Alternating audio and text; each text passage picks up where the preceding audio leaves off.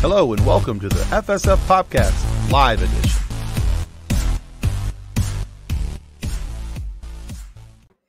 Hello and welcome to the FSF PopCast, the show that makes you wish the memory erasing devices in the movie Men in Black weren't fictional.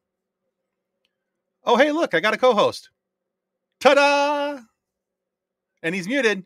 He's a muted. I got a co-host, but he's a muted co-host. He's talking. His lips are moving furiously over there on the other side. This is fantastic. If you're listening to the audio replay, this is probably the best 30 seconds of comedy I've had in a little while. This is fantastic. So it's just like, it's like Charlie Brown's teacher. But, oh, we have a voice. This is good? Yeah, we can hear you now. Well, as you were saying, I had a memory flash thingy. It was like Charlie Brown's teacher. The lips were moving, but no sound was coming out. It was fantastic. Isn't that just what your face looks like all the time? Pretty much, yeah. You've talked with my wife. Okay. All right, but before we get into tonight's show, we need to say our thanks to our show partner, Level Up Sabers. Let's roll that nerdy footage. Doing it.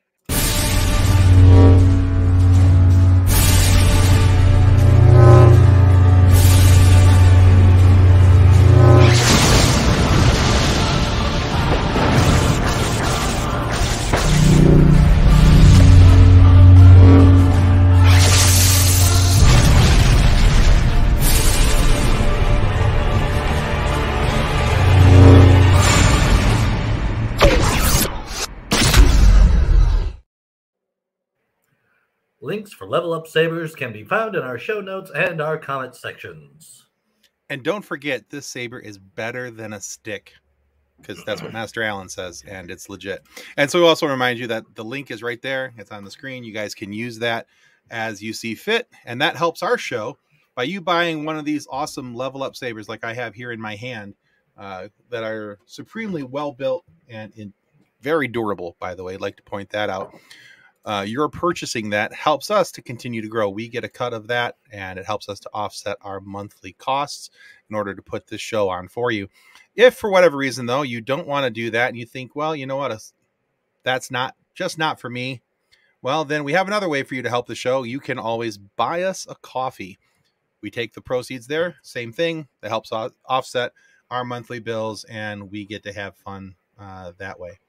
And if you're watching on YouTube, please do what the banner says down below. Please remember to click like and subscribe. So at the beginning of this show tonight, we are sitting at 699 subscriptions. It'd be really cool to hit 700, before the end of the show. No pressure. Even cooler at 1,000. Well, at 1,000, you get to see Nick and I dance around with lightsabers doing the Frankenstein dance from Young Frankenstein. So putting on the Ritz. So yeah, that's going to happen. It's definitely going to be problematic in a lot of ways, but also should be funny for the majority of you. So, but yeah. So anyway, if you have an opportunity to, please click the like and subscribe. It helps us to continue to grow. We've got some, at the end of the show, we'll talk about in just a few minutes. We've got some awesome guests coming up. Some pre-recorded interviews from people out in the sci-fi and pop culture world that you guys are for sure going to want to be, well, in attendance for, I guess. Maybe is that the phrase I'm looking for? Listen to and watch. How about that? You're going to want to be in attendance. Well, let's go with it. Yeah, you want to be in attendance for it. What the hell? Let's go with that one. I'll give you a hint for one of them. Strawberries. Okay, I get the hint now. It took me a second. And the sad thing is I'm the one I was actually in the interview, and I'm still sitting here going, huh? Say what now? All right. So you have more to say? One of our first guests on the list is not here yet, so just go ahead and introduce our other two. So we have Robert and Gio from the Science Fiction Remnant. Welcome, guys. Hello. I thought this is where the party was at. I just had to make fun of Blake. I love it. How you doing, guys? As soon as your head popped on the screen and you're doing, I was like, I know exactly what he's doing. All right. And I get with it a lot because I did that many times in my show too. Well, hey guys, this is Robert and Gio from Science Fiction Remnant. They have become good friends of ours, and we've worked closely with these guys on a couple different things. They've been here on our show. They've been kind enough to have us on their show and put up with us over there. And you may have noticed too that every Wednesday when we do crossover connection, these guys were actually our very first crossover connection. And we shared out their episode first, and we've had a lot of fun with these guys. So hoping that you guys know that as well. Oh, we just got a subscriber. We just hit 700. Who's your daddy? Man, I'm telling you, I posted this link right now, like in maybe minimum 10 to 15 groups. There you go. So awesome. At least one we're gonna get. There you go. That's not so bad. Hey, actually, we're at 701. Woo-hoo. Welcome to the dark side. All right. Well, welcome, our fellow nerds. We're glad you're here. Hope you guys are enjoying the show so far. But hey, before we go too much farther, Robert, Gio, why don't you guys take a minute, tell everybody about your show, where they can find it, and why you guys are just so doggone cool. I'm the feisty one, and he's the nice one. Robert, you're the organized one, so you can give better details. Yeah, we're basically that conversation that you have on your way to a Comic-Con. We like to talk about all kinds of sci-fi properties. Doesn't matter where they come from. It could be a movie, TV show, books, games, doesn't matter. And our show is Science Fiction Remnant, could be found everywhere. And if you don't find us somewhere, reach out to me. I'll make sure it gets there. It's all across the galaxies. Yeah. Because it used to be that you guys were just an audio, and then you guys switched, correct? And then you started doing you're releasing the YouTube episodes about 3 to 4 weeks later after the audio episode airs. Is that correct? Yeah, that's correct. Initially, we wanted to do a live, but it didn't really work. So the way that we turned out for season 2 is we basically released the episode exactly a month after the audio episode releases. So if you hear a bunch of like shenanigans going on and you don't know what's going on, yeah, go back to YouTube and watch. You're going to see Captain Chaos doing this thing. Fair enough. Let's see. Oh, I mean, they can catch me on TikTok being a total clown too. Oh, yes. There you go. Absolutely. All right. So guys, make sure you guys go out and follow Science Fiction Remnant. Give them the love they deserve. We, like I said, we've been doing a lot with these guys. And hi, King Azu Okra. I know I'm slaughtering your name, and I am so sorry. But King, we'll just call you King. How about that, King?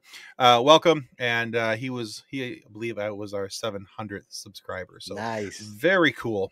Awesome. Thank you, man. I know where he's coming from, man. Thank you. That's very cool. We do appreciate it. And we're glad to have you here and hope you enjoy the conversation as we get going. While we're waiting for Nick to sort out his internet issues, because Gio has shared those across the internets and has blessed Nick with jumpy internet, apparently. So I think he's rebooting, resetting everything. I'm proud of him. He'll be back in. But yeah, hey Jason, we are watchless tonight. Kathleen needed a night off, and John was under the weather, so he was not planning on filling her seat for tonight. So hopefully we'll see them in the comments and making fun of me as I strive to learn a little bit more about Star Trek tonight. So but that's our topic for tonight. As the note said, we want to talk about Star Trek in the Prime Directive. Now, to set the stage here, I am, and good evening to you as well, Jason. So I am the newbie to Star Trek. I am the noob. I may have made fun of Star Trek my entire life, said I would never, ever watch it, that it was dumb, that it was boring. And now that I'm a little bit older, I'm 46 years old. Now that I'm a little bit older, I actually see a lot of the sound logic of things. And there have been episodes that I have watched, even of the original series, even though I can't stand Captain Kirk, still can't. That's going to be an issue for some. He's a provocateur. I mean, it's his nature. Yeah, I just can't swing with him. I tried, man. I just can't do it. So I bailed on the original series and jumped over to the Next Generation, and I'm about 5 episodes in, and we have a Nick. He's back. And Maybe? so possibly for a little bit at least. So the nature of tonight's conversation is I have no interest in bagging on Star Trek. I'm like I said, I'm coming into this. I have some questions about the Prime Directive. I have some confusion about the Prime Directive. I have a specific example that I want to mention to you guys. And I'm hoping to not only get comments from Robert and Gio, of course, because they're here on screen, but if you have comments about anything that we're saying, whether you agree, you disagree, whatever, go ahead and put it in the comment section here. We'll put it up on the screen and we'll try and talk about it for as much as we can. By the way, Nick Jason says hello to the stash. Hello. So, all right. So the question I put out for tonight's live show was, is the Prime Directive a good rule or guideline? And does it make sense? So what I'd like to do is and Nick sent this to me a couple days ago, but I'm just going to briefly read the Prime Directive in its entirety. It's 2 paragraphs long. And that way everybody understands what we're talking about and not just me going, golly, I don't understand this. Okay. So here it is. You're going to tend to make us all confused. That is the intention, yes. Because if I'm going to be confused, I want everybody to be confused. I don't want to be the only dummy sitting here going, exactly. I don't want to be the only dummy sitting here going, well, how come you guys understand it? So, all right. The Prime Directive prohibits Starfleet personnel and spacecraft from interfering in the normal development of any society and mandates that any Starfleet vessel or crew member is expendable to prevent violation of this rule. As the right of each sentient species to live in accordance with its normal cultural evolution is considered sacred, no Starfleet personnel may interfere with the normal and healthy development of alien life and culture. Such interference includes introducing superior knowledge, strength, or technology to a world whose society is incapable of handling such advantages wisely. Starfleet personnel may not violate this Prime Directive even to save their lives and or their ship, unless they are acting to right an earlier violation or an accidental contamination of said culture. This directive takes precedence over any and all other considerations and carries with it the highest moral obligation. So that is the Prime Directive. So, here's my example. And here's where I'm confused. Like the worst example ever, but okay. Nick, don't make me kick you out of the chat tonight. We haven't even gotten started yet. You're like, fine, whatever. Hey, there we go. Hey, Jesse from Crusher Convo. If you remember last week, Jesse was on. And, you're not late, Jesse. You're right on time. We're just getting into the Prime Directive. Go ahead and duck. Because I'm pretty sure I will be from time to time. So here's my example. Now, I am also putting this out there with a very large grain of salt because everybody I've talked to has told me that this may not be the best example and that even the cast was not happy with this example of the Prime Directive. Nick's over there shaking his head like, yes, why are we talking about this? Anyway, so here it is. And Jesse has already begun to duck. She's smart. All right, so in season 1, episode 4, there's an episode called It's actually episode 3. Is it? It is, because I went to go watch it today, and I'm like, that's not Is it episode 3? Yes, it is. What's episode 4? I don't know. I didn't watch that. All right, so it's episode 3. It's called Code of Honor. All right, so in the course of this show, Tasha Yar, the head of security, is kidnapped by the group of people that had transported onto their ship with their own transporter. They did not use the Starfleet's transporter. They transported onto the ship. So apparently and obviously they have a depth of technology, and they may not have the most accurate technologies and everything, but they did have transporter technology. And, they have a vaccine that nobody else in the world has or in the universe has, and they need it to correct this illness, this infection that's going on.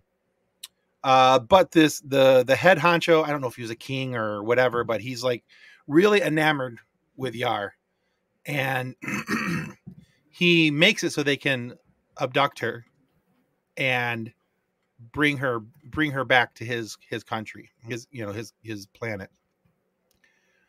Picard is ready to go down and get Yar back. And then he's told, we can't do that. It's a violation of the Prime Directive to go and get back our person. I don't think he actually said that, though. Well, just let me tell my story, okay? Okay, Nick. Okay, fine, finish. Okay, but they waited. Regardless, they waited like 24 hours before they did anything. And then when they get down to the planet and try and reason with these people to please let our people go, he forces Yar to participate in a duel to the death with his first wife for a man that she wasn't interested in and had no interest in being married to. And in order to secure her freedom. So instead of just going down and taking her back, that happened. Oh my, So what, that sounds like a reality show. Marry him or kill him.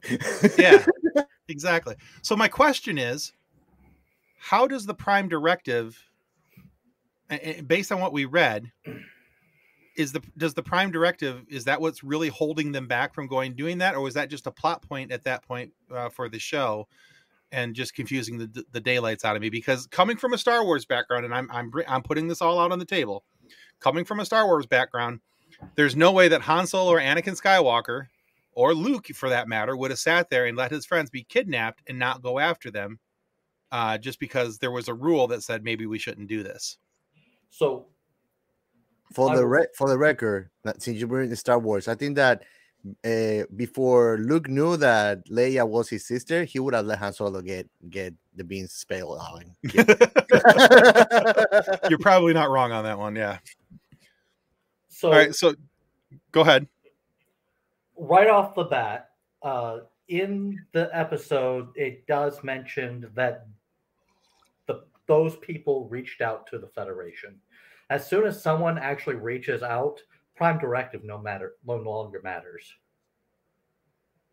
Okay, so then why did what's the counselor Troy? Why did Counselor Troy tell him that we couldn't do it because of the violation of Prime Directive? I don't remember that part, but I could. No, be it's wrong. totally in there. I watched it twice. Do you know where? That episode was so bad. I watched it twice. It confused me so much. If I may add, I think absolutely. It is a case per case basis. Although this might not be the best example of Prime Directive, the Prime Directive kind of applies here. Because if you look at the Prime Directive, many people think this is related to pre-warp technology civilizations, which in turn it does. But it applies to everyone. Kind of like how it would apply if a political person from one country visits another country and commits a crime. It's kind of like the same thing. The Prime Directive. No. I'm talking about like diplomatic immunity. Is that what you're trying to say? Kind of like, everybody has their own rules. Okay. Like you'll notice the behavior of Starfleet within, like say for example, when you visit Kronos, which is a Klingon world, it's completely different than if they go, say for example, Romulan or Romulus, or if they go to Vulcan, planet Vulcan. Even though those are members of the Federation, there's no planet Vulcan. Huh? There's no planet for the Vulcans, remember? Man, you're gonna make me cry. Thanks, JJ Trek. Yeah. So I don't know if I'm making any sense, but it is a case per case basis, and depending on the planet and depending on the culture, depending on the situation.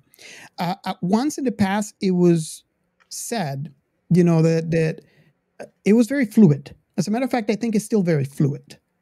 It's an ever-changing, kind of like the rules of a country and how you could get amended as cases come up. So at the beginning, it was very fluid. Then they rein it in and said, okay, this is as it is. And if you break it, that's it. And then after that, the Federation decided, okay, hold on a second. We have a lot of different scenarios coming in. So maybe we should change this rule. So now they have it's basically up to the captain, but he has to be able to defend his reasoning and his decisions on a board once it gets back to Starfleet. Okay. So that Okay. board decides if he goes to jail or not. So in other words, which makes sense, is that his action has to be justified. To Very justified. exactly, it has to be Okay, justified. so it's a moving target, but as long as he can justify his actions to the Starfleet command board as to why he went against the directive.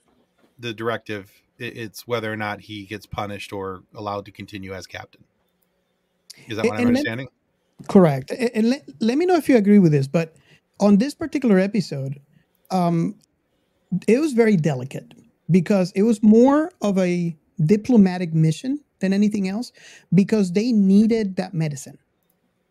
Right. So and this is, I guess, partly why everybody says this is the worst case scenario of a Prime Directive, because although it was applied to this whole scenario, it was, you were more concentrated into what that diplomatic mission meant for the Federation and how many people would die from its failure.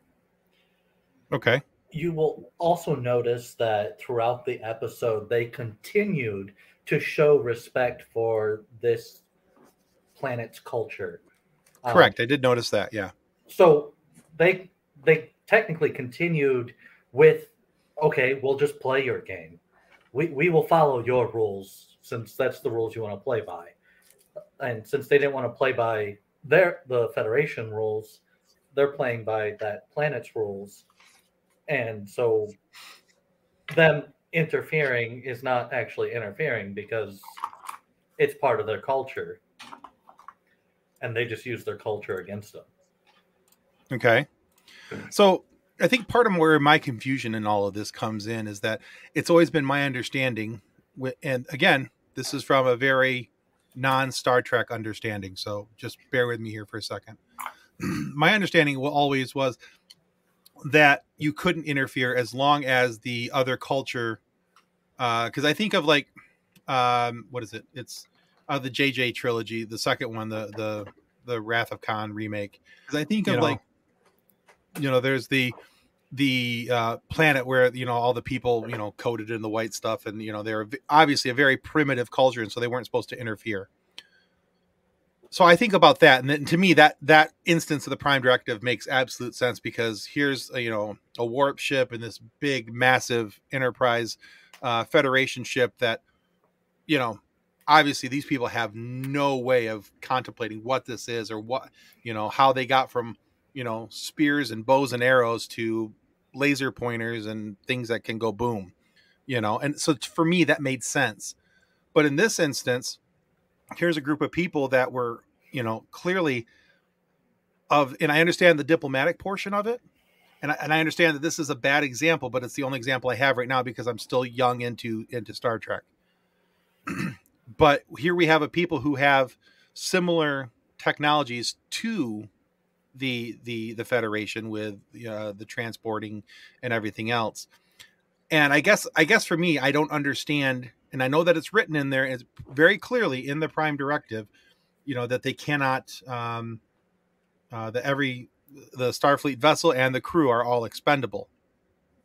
So yes. I guess I'm having a hard time understanding why the crew is so expendable, but yet the captain is able to puts a high value on his crew, but at that point he just has to go. That's where I'm having trouble with the Prime Directive is, okay, so your crew is so awesome and so important to you until something goes boom, and then all of a sudden it's like, well, we got to leave them. Okay, bye. I will tell you, as far as I'm aware, that does not happen. So it is written in that manner. I don't remember seeing a specific scenario, but everyone is expendable, including the captain, when it comes down to the Prime Directive. But I mean, I guess that also is handled at a hierarchy level too, and that's where the divide's created too. Is like inside every starship, it goes up to the commander, but beyond that, then it's the commander representing the whole crew, and being responsible for whatever his crew does. So it creates Okay. also it creates that division between accountability when this comes to. Okay.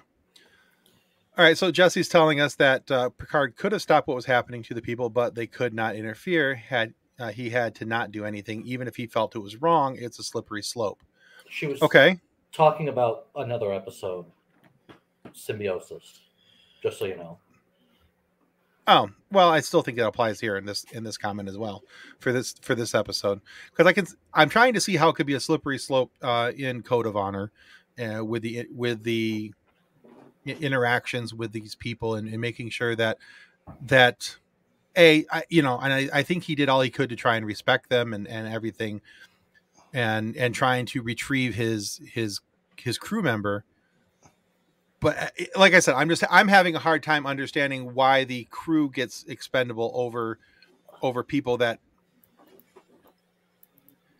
you understand what I'm having a hard time explaining. I get what you're saying. I get what you're saying, but when you look at it, let's put aside our sentimental value for a person as a person. Look at them as numbers, assets, and liabilities.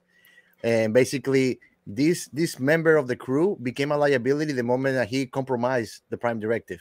So then you have to wage in what's gonna be worse: going there and actually put to risk this whole code of conduct for the life of one person that is gonna affect a whole population, and it probably is gonna take a whole different course as it advances because of this interference that they're gonna have now with this community. You see, so it's like it's like saying, "Oh, I love this person, so I'd rather save him than saving 50 people." But another person, I know this person is dead. 50 people are more worth saving. You know. Okay, that's the cold calculative way, logical way to see it without being human about it. Okay, but that actually helps me because I'm looking at them I'm watching the show and I'm seeing the relationships that Picard is establishing with each one of his crew members and everything else.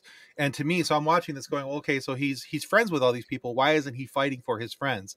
But okay, so if I'm looking at them rather as assets and just a number, as a numbered member of the crew, in order to you're sacrificing the one for the good of the many, that actually makes sense to me, and I can wrap my head around that a little bit better than just going, well, why the heck didn't you just go down there phasers of blasting and get his people back?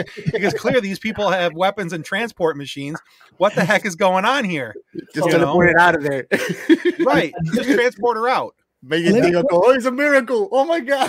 Right, that's why I didn't understand. Why didn't he just beam her out? I mean, they have transportability. Why didn't he just That's the thing. I just made a joke about it. Then these people are gonna believe that we're gods or something. He was a god. He just vanished. It's a miracle. He's gonna tamper with the natural evolution of this community until they reach a type of society advanced enough to become part of the Enterprise universe.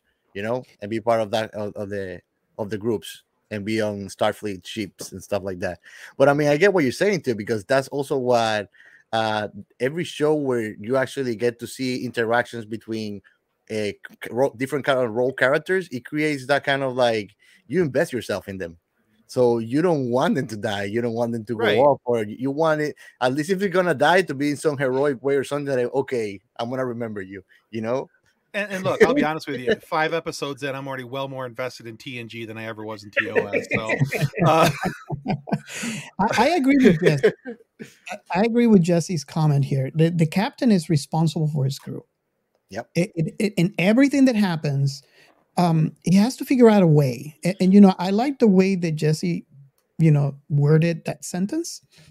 They had to trick the king into releasing Yard. So they got to figure out a way to save the crew member and not break, not only the Prime directives, but the rules of that world. Yeah. Okay. And what I wanted to add to that is, we have seen this off camera, but it has happened now very frequently, where an entire ship becomes a liability and is lost to Prime Directive. Okay. Now, wrap your hand around that, and if you consider like the NC-1701, it is over in between 1,000 to 6,000 people. Just wrap your hand around that. Losing a Okay. ship with all those people that had families, kids, not civilian personnel as well as military personnel. Give to the Red Shirt Widows and Orphans Fund. So anyway,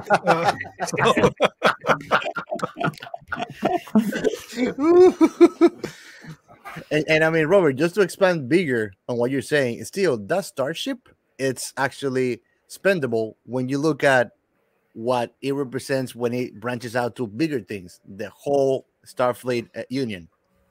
You know, if it's in between you choosing that starship is goner or it's gonna break a code that might actually throw down a whole system, trust me, the other starships are gonna come to actually get rid of that starship and blow it up with everything inside of it. Do you see? At the end of the day, it's just hierarchies and it's a whole system of conduct that it has to be kept in place so order exists too. You know, so that's why they are very like tricky and very picky about tampering with it. Is because it's like trying to change the future or something. You know, it's like the past. You go back and you change something, but it might actually have very very worse repercussions because of Okay. that small little act. So And it's like that's a ripple why- effect. That's exactly what you just said there is exactly the reason why the Prime Directive have been amended throughout the years. Yeah. And if you look at this episode in particular, they really needed to be careful because, like they were saying, like many, many lives depended on this vaccine. They tried to replicate the vaccine just so they could just leave these people alone and just like not have to deal with it. Yeah. But they couldn't replicate it because there was something very specific on this planet or about this vaccine that could only come from this planet, and there's nothing else. So they had to follow their customs and do some things and trickery to be able to get these vaccines to the other people. And Okay. Yep. that's about it. I mean, So to us, it's seen as trickery. But if you look at it from a diplomatic perspective too, in other words, they're trying to speak their cultural language. Because Right. So at the they're end of the paying day, honor to their culture. exactly. And basically, it's like if they don't try to follow their way of communication and their cultural ways, they're not gonna be able to even communicate or get to any consensus on why you should listen to me and why I had to bring here, and it's good for you. You know, it's like that old saying: you cannot help somebody that doesn't want to be helped. Right. Yeah. Even Jeremy here says that in Discovery they blew up the USS Glenn in order to keep their secrets. Thank you. So I'm Jeremy. assuming he means the show Discovery. Mhm. Yeah. Okay. I haven't gotten there yet, Jeremy. You should have said spoilers. No, I'm just kidding, buddy. We're good. It's been more than 24 hours, Tim. It has. It's by my own rule. It's been actually my own rule is 72 hours, but it's definitely been more than 72 hours. So I guess I can't get on Jeremy's case too much. No, thank you for adding that to the conversation, Jeremy. So, all right. So let me ask you this: for those who are coming into the Trek world from outside, nerdiverses, am I the only one who's confused by the Prime Directive, or is this universally confusing, or am I just the only special kid in the back of the class going, "Hi, I don't know what's going on"? I think you're focusing on the wrong aspect. Don't worry about the Prime Directive. Well, Okay, but the Prime paradoxical. Directive seems, It's but it paradoxical. seems so central to everything that's going on. The problem is that if you think about it and you look how it's acted upon, and it's never the same. The Prime Directive is a paradoxical directive, you know, because the fact that it's in there doesn't mean that you're gonna follow it to the letter, to the T, every single time. And just like Robert mentioned earlier, it gets amended because it's part of society and communities. We're ever changing and evolving, and we have to adapt. If we don't adapt, we become stagnant, and we'll find roadblocks. I want to add in contrast to what is been said. I think that partly the reason why you're having such a hard time understanding the Prime Directive is due to the fact that you're not seeing this in a timeline order. And let me explain what I'm saying. Okay. I had this conversation with my wife. Which, by the way, you all know, she started watching everything in timeline order. She actually asked me to do this because she got tired of me talking about it, and she's been lost. And some of the She did that? I don't believe it. You ask her. You ask her, dude. And especially about the Prime Directive, right? And I think I know where you're coming from. And I have kind of like, let's see if I can explain this. But we're all the way out to episode 13 on season 1. I have done this multiple times. I think this is the first time that I am enjoying it because there's so much Trek now that I added to that timeline order list, which, by the way, a lot of people ask me, how are you going to do that? Because some of the orders are, it's impossible. Yeah, I made I made my own, liberties in the order. But the thing is, because she's watching everything in order, like, let me see if I can bring this to perspective. The episode, I think it was called Dear Doctor. I think it was, well, regardless of what the name of the episode was, this is in Enterprise. Okay. There's a phrase where Jonathan Archer says, someday my people are going to come up with some sort of doctrine, something that would tell us what we can and cannot do. I'm going to have to remind myself and I'm making this shorter and paraphrasing it, obviously. I'm going to have to remind myself every day that we didn't come up here to play God. And I found that very, really, really cool in the fact that I get to see where it started. Then we fast forward to Strange New Worlds. I can't remember the episode number. It might have been I can't remember exactly. But Robert April says the console is not happy about it. They're doubling down, renaming it the Prime Directive. So you're starting to see it form. And as you watch in order, you get to see what I was talking about, how it was all chaotic at the beginning. They're trying to be reactive to situations that were happening, especially in the TOS era. And as the situations were coming on, they were amending it. They got to a point where it was like, okay, this is ironclad. And then they went back because now we have doctors and people with really ethical dilemmas, bringing us like, you can't make this like the solid rule. This has to be malleable. So now Starfleet made it. So my point is, in making this long story, is that if you watch it in order, it might make it easier for you to understand, because you could see when we did not have it, the issues we had when we created it, the issues we had, and issues going forward all the way to like today's Trek. If that makes any sense. No, actually it does, because I think of, sometimes it's easier to understand a law that's being, and that's basically what the Prime Directive is. It's a rule, it's a guideline, it's a law for the Federation. It's easier to understand it if you're there when it's being built, it's being made, the intent behind it. So yeah, that makes sense to me, and I can go, okay, well, that makes sense. Jesse also says that I need to see more examples of when the Prime Directive is an issue throughout the series, and you can kind of understand each situation differently, if that makes sense. That absolutely does make sense, Jesse. Mm-hmm. By the way, Jesse from Crusher Convo, if I hadn't mentioned that before, go check out Crusher Convo. They're awesome. Anyway.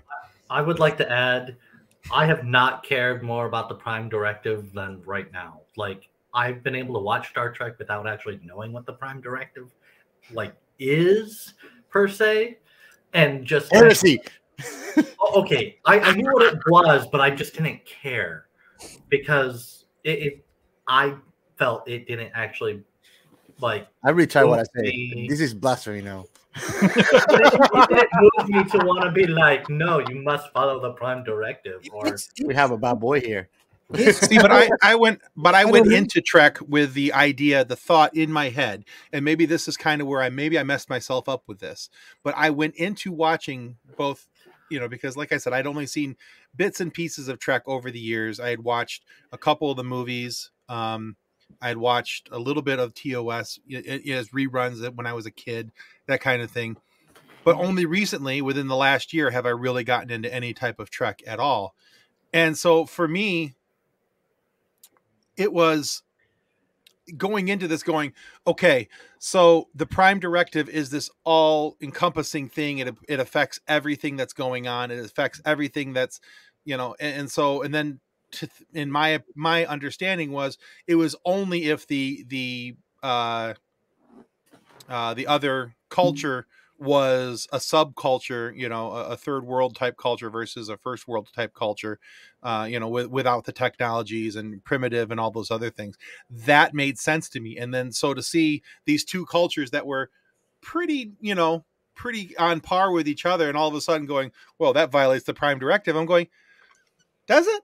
That doesn't make sense. That's not a thing. And so it was very confusing to me. I have two examples, if you don't mind me going forward into your Trek journey. Well, we've already kind of done that a little bit tonight, so why not?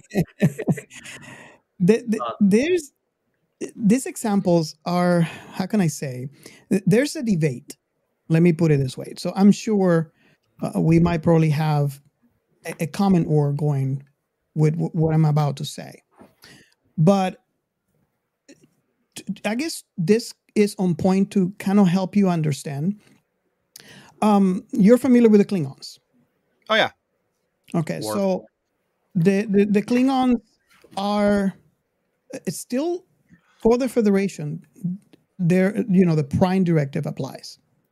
Even for the Vulcans, the Prime Directive applies. If you look back, for example, let's move on from my example, and I'll go back to it. When the Vulcans first contacted humans, right? They contacted humans after our first warp flight. Okay. So for them, I guess, because every culture has their own Prime Directive, it's only when you're a member of the Federation you had to follow that rule. They contacted Earth, and they did the first union of two separate planets, and that's where history of Starfleet started, basically. But a lot of humans got upset because, and you could probably see this if you ever watch Enterprise. A lot of humans got upset because they're, doing these things. They're losing lives on their experiments on space travel. And we have the Vulcans, who we know they're doing this successfully. They had thousands and thousands of years on space travel, not saying a thing. And actually not even wanting us to go out. As a matter of fact, just to get the NX-01 out of space dock was a mission and a half because of the Vulcans. And that's, by the way, if you're not familiar to, that's the first. The NX is a configuration given to ships that are experimental. Only when they become not experimental, they get the NCC, which you're familiar with the Enterprise.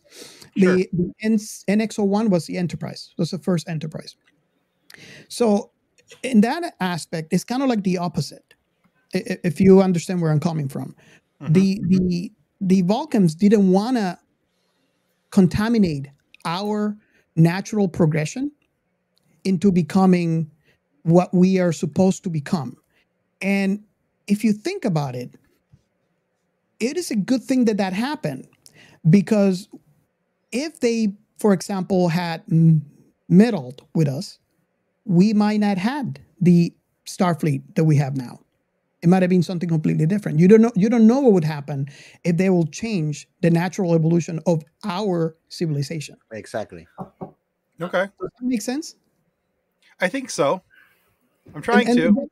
That's just the opposite to the argument. I mean, I'll be devil's advocate to what Robert says, and I agree with the way that Vulcans act, actually, because it's like they don't want our scientific evolution to be tarnished by their more advanced technologies.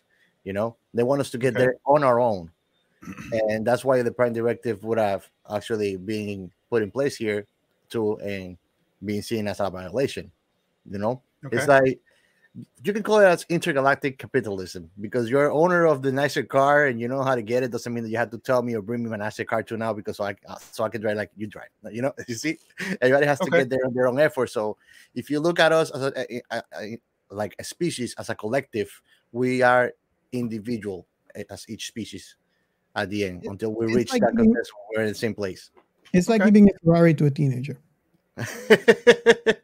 There's a reason why most people that are driving super sport cars have gray hair. There you go. Jesse again from Crusher Convo says we love Picard and Crusher from TNG. We talk a lot about them on Crusher Convo, and there is more than once a conflict between him and the Prime Directive and her with her Hippocratic oath.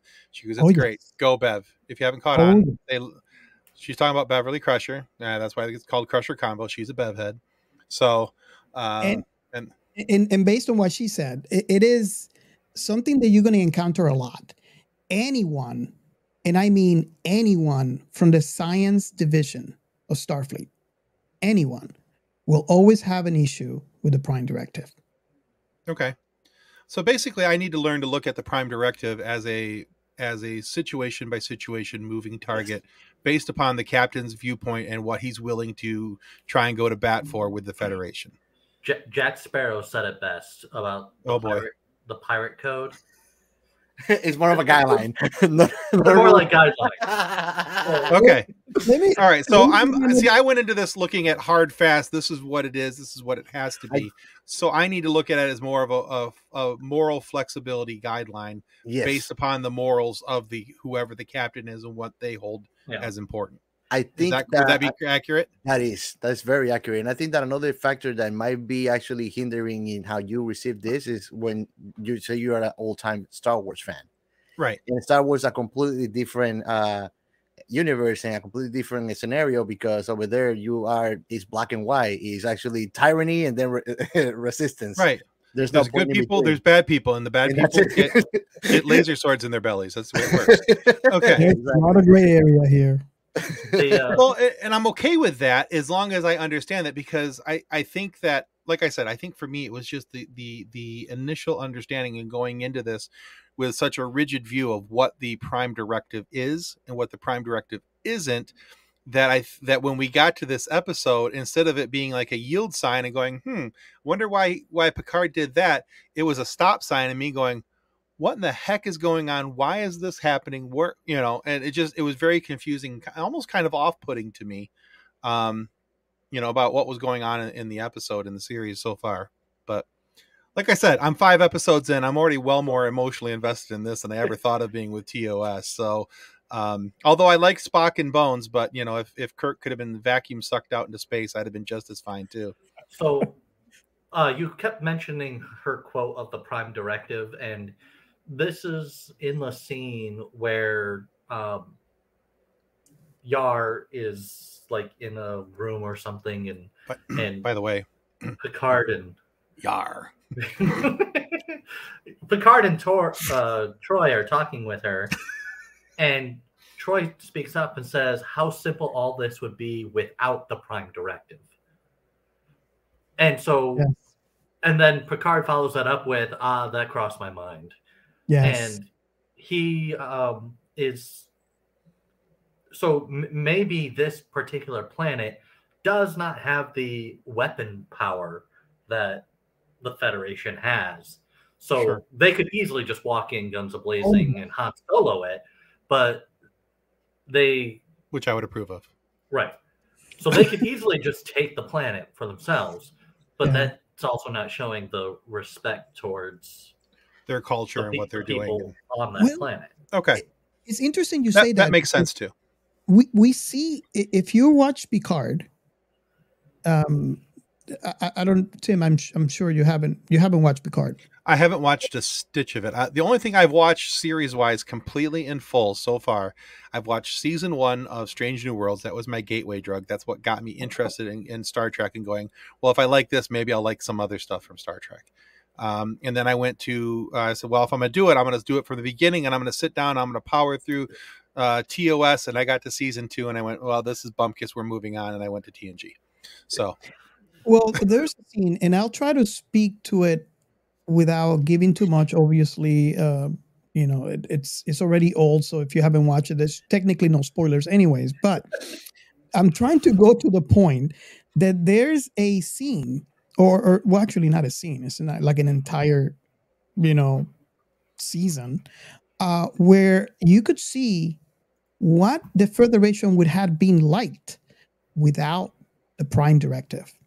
Okay. And if you think about the Federation without the Prime Directive, you're looking at an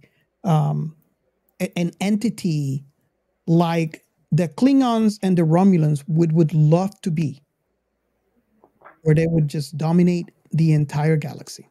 Okay. We got to see Starfleet in that light, and it wasn't good. So that would be another aspect to see, okay, how important the Prime Directive is for Star Trek, because it prevents Star Trek becoming something like that. Because remember, the more power you have, the more you're going to get corrupted. Sure. Absolute There power has to be corrupts check and absolute. balances. Yeah. Yeah. Understood. Okay.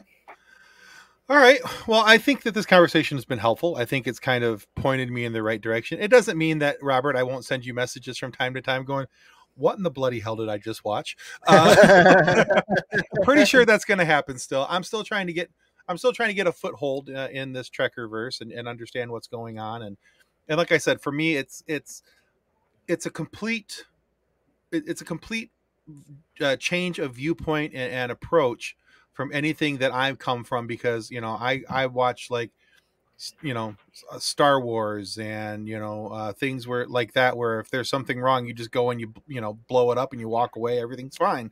So, and that's not what happens here. There's conversation, discussion. I'm not gonna call you team anymore. I don't call you Space Cowboy. So exactly. But yeah.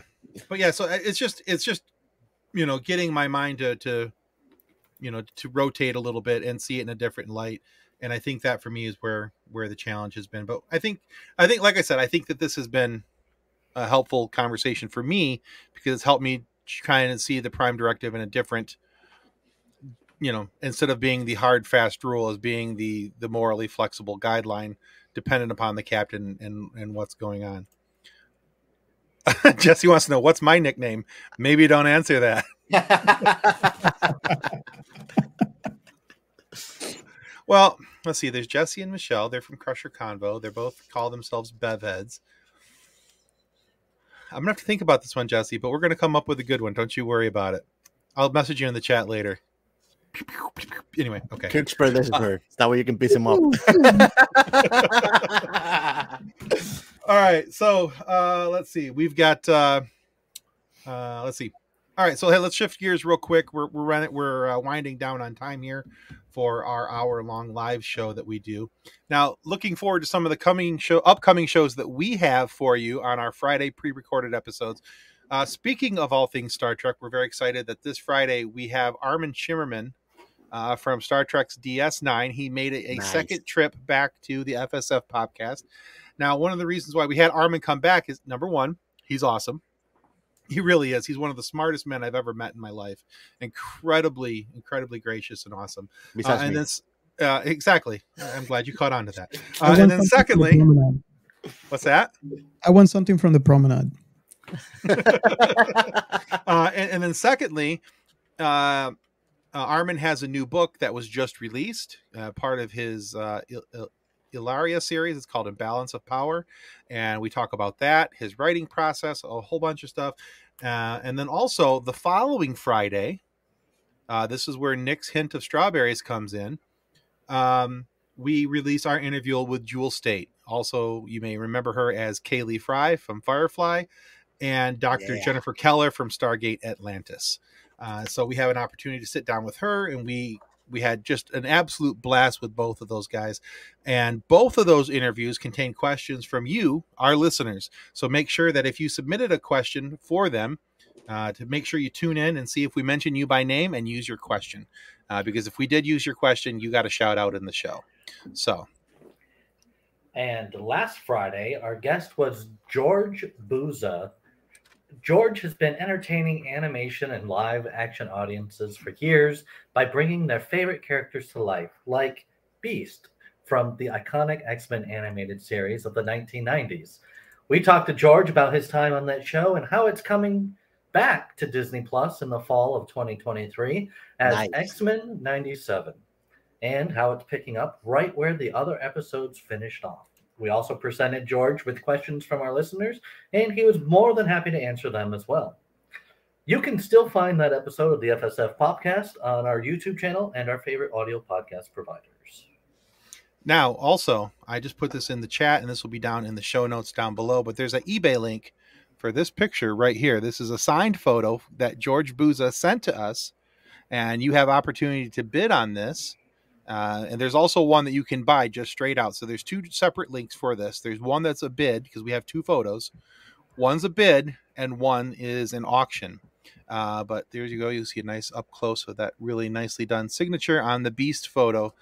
Now, the cool thing about that is if when you bid on this and you win this auction, not only do you get that really cool signed George Buza photo, but 100% of the proceeds go to benefit a charity rather that is very near and dear to our hearts, and that's called Wish Upon a Teen.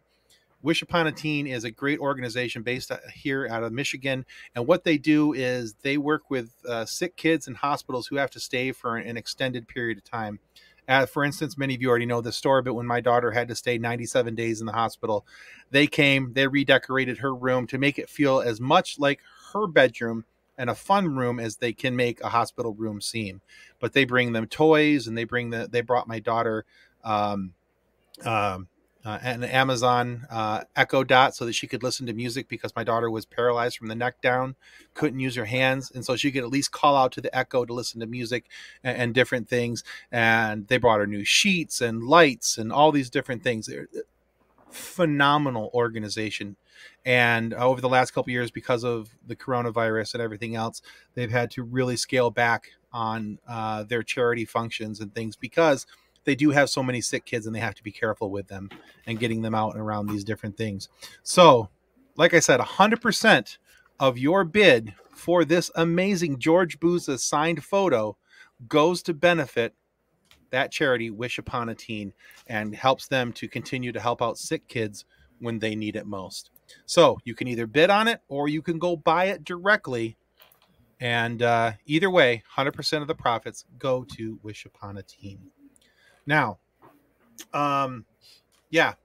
And as you see just as one last final reminder, as you see on the banner down below, if you haven't already done it, please click like and surprise. Yeah. Like and subscribe. Surprise! You subscribe to our show. But yeah, please remember to click like and subscribe.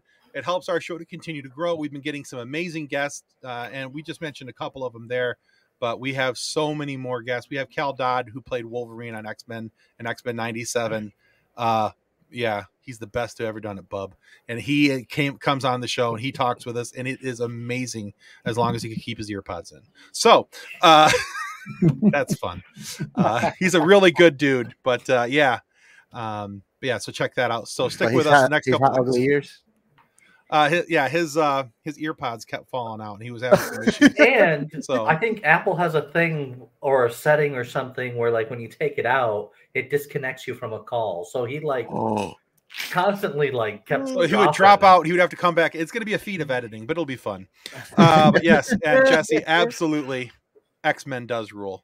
So, you know what? I just figured out what I'm going to call Jesse, because she loves Beverly Crusher, who's a redhead, and there's an X-Men with red hair. You are Rogue. Okay, there it is. Jesse is Rogue.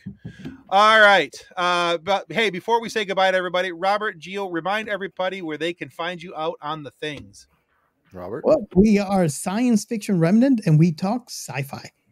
And yes, all sci-fi. And you can find us everywhere. There you go. And if you still have any questions as to what everywhere is, please message him. You can find him on Twitter as @sci-fi remnant, and you can message him, ask him questions. They do a lot of interaction on there. They're a bunch of chatty Cathys with their Twitter hashtags and things. You'll have a lot of fun with them. Make sure you like and surprise there too. Yeah, exactly. Like and surprise Sci-Fi Remnant as well. So, All right, guys, I think that's going to do it for tonight. For those who stuck in for the whole show, thank you for hanging out. Hope that this was as informative to you guys as it was to me, but you guys are probably not Star Trek noobs and didn't need to have your hand held to get walked through what the Prime Directive is and what the Prime Directive isn't. But thank you to Robert and Gio for coming along and helping us to explain it. And Nick, thank you for being patient with me and not laughing every time you tried to answer one of my questions. So, all right, guys. That's going to conclude it for us. Thank you so much. Until next time.